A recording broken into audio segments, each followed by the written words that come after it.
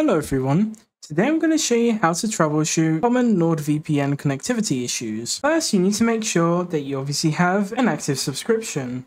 In order for you to see if you have an active subscription, simply head over to the settings in the bottom left, click on Profile, and make sure that you have a valid subscription. For example, my one has ended, so I will not be able to connect to any of the VPN services. Once you have made sure that you have an active subscription, head over to the settings icon again, and click on Connection. From here, I would recommend to set VPN protocol to auto and to not use a custom DNS.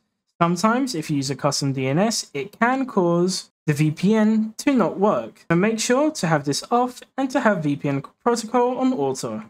Next, you also need to make sure that NordVPN is up to date. If it is not up to date, you need to simply uninstall the app, head over to NordVPN and download the latest version.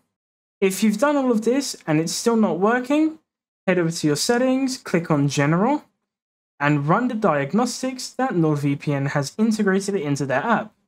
This should show you if there are any errors, and if there are any errors, the diagnostics should fix the application. And that's basically it. If you have any questions, feel free to ask them in the comments below. Thank you for watching.